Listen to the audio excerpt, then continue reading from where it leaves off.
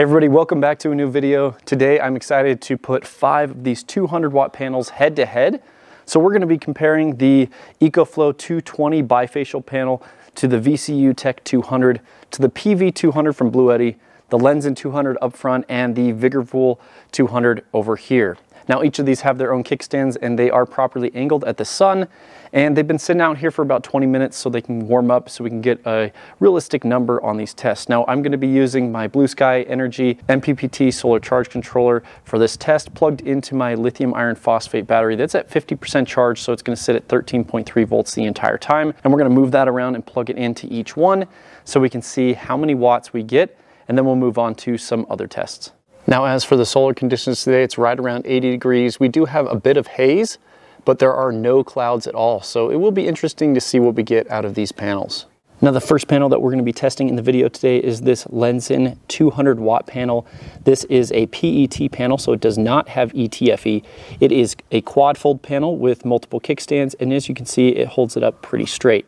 Okay, so on the Lensun, we are seeing 127 watts input, 16.6 volts at 7.67 amps. Okay, so the next panel that we're going to be testing is the Bluetti PV200. This is also a quad fold panel, and it has ETFE, so it is more durable. And this only has 3 kickstands, so you can see it does have just a little bit of difference between each of these panels. Let's go ahead and see how much power we're getting. Okay, so on the Bluetti PV200, we're seeing 128 watts, well, 18 volts almost exactly, and 7.15 amps. Now the third panel that we're going to be testing here in the video is the Vigorpool 200 watt panel. It's a quad fold design that has an ETFE coating, and it has 4 kickstands, so it actually lays pretty flat. So when we plug in the Vigorpool, we are getting 154 watts, sitting right around 16.9 volts at 9.15 amps. Now the fourth panel in our testing today is this VCUTECH 200 watt panel. It's a tri-fold design. It has an ETFE coating and 3 kickstands. So let's go ahead and see what we're getting on this one. Now when we connect the VCUTECH, we are getting 164 watts, 18.19 volts, right around 9.04 amps. Okay, so now we're going to go ahead and test the EcoFlow 220 watt bifacial solar panel. Let's go ahead and see how many watts we're getting. Okay, so on the EcoFlow, we're seeing 195 watts, 15.1 volts at 12.9 amps. This is the best performing panel that we've tested so far. Okay, so we just finished round 1 of solar testing. Now the EcoFlow was in first place, the VCUTECH was in second, the Vigorpool 200 was in third, and then the PV 200 and Lensun 200 tied for 4th place, producing the same amount of power. Now let's go ahead and move on to round 2 of testing. Now in round 2, we're going to be testing the partial shading results on all 5 of these panels. Now the way I'm going to be doing that is by putting a cardboard sheet in the middle of the panel. This will determine if the panels are wired together in series or in parallel, and how well they'll perform in partial shading. Okay, so I installed the cardboard in the middle of the quad fold panel here. This is the Lensun 200. Let's see how much power we're getting. Okay, so we're getting 68 watts. If you remember, we were getting around 128 before, so we are getting half the power now that we've shaded 2 of the panels. Okay, so let's go ahead and test the Bluetti PV200 with partial shading. I have the cardboard in the middle of both these panels. Okay, so on the Bluetti PV200, we're getting right around 66 watts. If you remember before, without the shading, we were getting 128, so we're getting right around half the power. Okay, so now we're going to test the Vigorpool 200 with partial shading. I have the cardboard between 2 of these panels. Let's go ahead and see how many watts we're getting. Okay, so with the Vigorpool 200, we're seeing right around half the power at 75 watts. We're going to go ahead and test the VCUTECH 200 watt panel. Now this has 3 panels, so I'm only going to cover up 1 of the panels here in the middle with the cardboard. Okay, looking at the VCUTECH, we're getting only 8 watts, which means these 3 panels are wired together in series, and so this is really affected by partial shading. So you can see this is the first panel that we lose basically all power because of partial shading. Okay, so now we're going to go ahead and test the partial shading performance on the EcoFlow 220 watt panel. I have the cardboard in the middle of the quad fold section. Okay, so testing the EcoFlow 220, we are getting 102 watts from the partial shading performance, so very good results here. Okay, so the results of the partial shading testing, only 1 panel failed. That was the VCUTECH. Those panels were wired together in series, so once you partially shade them, you lose all the power. Now, all the other ones tested were wired together in parallel and give pretty decent partial shading performance. Now, in round 3 of solar testing today, I want to see what the actual performance is for each one of these panels as they're laying flat on the ground without using the kickstand. So let's go ahead and start testing and see what we get. Okay, so the Lensun 200 on the ground flat, we're seeing 93 watts output from the solar panel. Now the Bluetti PV200 laying flat on the ground, we are seeing 94 watts output. Okay, so with the Vigorpool 200 laying flat on the ground, we're seeing 116 watts output from the solar panel. Okay, so with the VCUTECH laying flat on the ground, we're seeing 116 watts output. Okay, and the last test here for laying flat is the EcoFlow 220. We're seeing 134 watts output laying flat on the ground.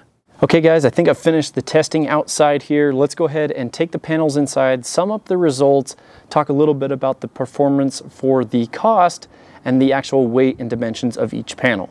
Okay guys, I'm back inside. I've had plenty of time to crunch the numbers on all 5 of these solar panels, and it's a little bit surprising. We have 2 very clear winners.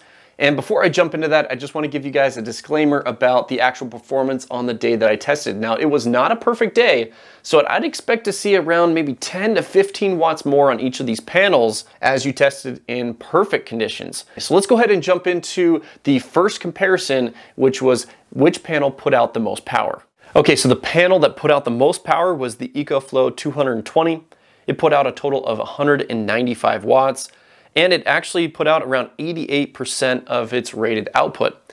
The second place was the VCUTECH at 164 watts that put out 82% of its rated output. So if you're looking for the most power out of any of the panels that we tested, you're going to want to go with the EcoFlow 220. Now moving on to the next category, let's go ahead and figure out which one offers the best value or gives us the best price per watt. Now looking at the information, it looks like the VCUTECH comes in first place. It has a price of $329, which is right around $2.01 per watt. The second place is the Lensun 200. It has a price of $349. It comes in at $2.75 per watt. And you can look at the other prices here. The Bluetti comes in at $500. The Vigorpool comes in at the most expensive price of $600. And the EcoFlow comes in at $549. So you can see the respective price per watt there. Obviously, the best choice here is the VCUTECH at $329 at $2 a watt. Now the next comparison that I want to do is basically which panel is the lightest weight and puts out the most power. So the way that we do that is we take the weight of each of the solar panels and compare that to the actual power they put out, and we get a wattage per pound for each solar panel. Now the best performing panel per the weight was the VCUTECH. It came in at 14.2 pounds and it actually produced 11.55 watts per pound. The second place was the Vigorpool 200, came in at 14.4 pounds and it put out 10.69 watts per pound. Now all the others were a bit less than this. The EcoFlow 220 was the heaviest panel, coming in at 24 pounds, and it put out 7.93 watts per pound. And the Lensun and the Bluetti are also there, so you can see those results. So if you want the lightest panel that puts out the most power, the VCUTECH is your option. Now for the next comparison, what I wanted to do is find out which of these solar panels out of all 5 have the highest quality cells or have the highest level of efficiency. Now the way to do that is you actually measure the square footage of each of the panels and then divide in the actual output, and then you get a total of wattage per square foot. Now just keep in mind, this is me measuring the square footage of the actual solar cells, not the entire size of the panel. So the panel will actually be a little bit bigger than what these numbers are here. So looking at the best results here, it was the EcoFlow 220 watt panel. Came in at a size of 12.08 square feet, and that is around 16.14 watts per square foot. Now in a very, very close second place is the VCUTECH 200. It's actually the smallest panel here, coming in at 10.19 square feet, and it produced 16.09 watts per square foot. So that tells us those 2 panels are very efficient. I mean, if you look at some of the other numbers here, you're seeing 11, 10, and 14 watts per square foot. So even though these are very similar sized, you get a lot more power out of the EcoFlow 220 and the VCUTECH 200. Now let's go ahead and talk about partial shading performance on all these panels here. Now out of all the testing that we did, only one panel failed the test, and that was the VCUTECH 200, because it appeared that those 3 panels were wired together in series. Now basically, if they're wired together in series, you have 3 individual panels. If you shade one of them, you'll lose all the power on the complete panel. That's why we're only getting 8 watts output. Now on the others that were wired together in parallel, you only lost the power for the sections that had shade on them. So if you had 50% of the panel that was in the sun and 50% of the panel that was in the shade, then you'd at least get 50% of the power output. Now, when does this actually matter? Most of these are small enough that you can move them around. You know, my personal preference is I move them into the sun, whether I'm camping or in my yard. I'm not gonna let the panel sit in partial shading because I'll just move it over to the sun. Now, if you're in a really shady environment with a lot of trees and shadows, then that's probably where you want to focus on getting one of these that's a little bit better with partial shading. Now, just to be clear, if you happen to have one of these panels and it has shade on every single one of the sections, you're going to lose all the power output too. These aren't completely invulnerable to partial shading.